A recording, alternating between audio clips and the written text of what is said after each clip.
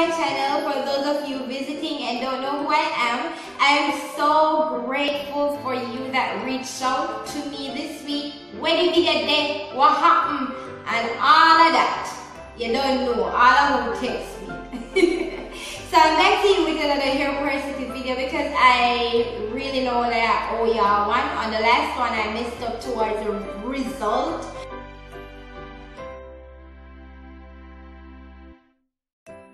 Hair porosity can be categorized in 3 ways: low porosity, normal porosity, and high porosity. Now we're starting off with low porosity. Low porosity, the cuticle layer is tightly packed and flat. Think of it like shingles on a roof. The cuticle, like shingles, are tightly packed together to protect the roof, making it difficult for water to pass. It's the same with people that has low porosity here. And that is why it's so hard for moisture to absorb into the hair.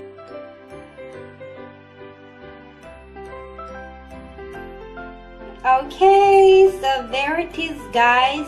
You can see that the hair sank to the bottom of the bottle, and I just cut off the top of a water bottle and did it. Fill it up with some room temperature water and put your hair in it. If the hair floats on the top, then you have low porosity hair. If it settles like in the middle or so, it's normal. And if it floats to the bottom, settle in the bottom, then you have high porosity. Now the first time I check it, for those of you who watched my first hair porosity video, you'll see that I said I had low porosity hair, but for some reason, that's why double checking sometimes is better.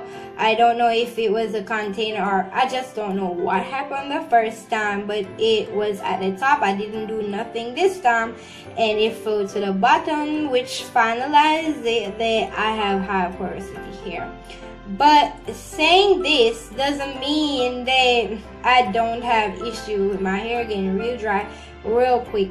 My hair dries out real quick. I really think sometimes I have low porosity, but it proves to me now that I have high porosity, which means my hair is easier to absorb moisture, which is good. But you know, a lot of times my hair dries out so easily, so I'm a little confused with that, but I'm happy to know that I finalized this, and I hope you guys go and check yours too.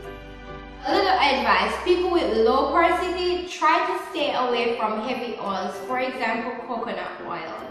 Stick to light oils like grapeseed oil, almond oil, sunflower seed oils, oils like that won't stick on top of your hair, and so your hair won't be moisturized and it will be easy to break just the same. But people with normal and high porosity hair, you can use pretty much any oil because your hair is so easy to absorb moisture, and so it won't sit really on your hair. And until then, thank you guys. I love you all, and for the ones that pushed me this week, like, I want to see the video. Okay, I love you all.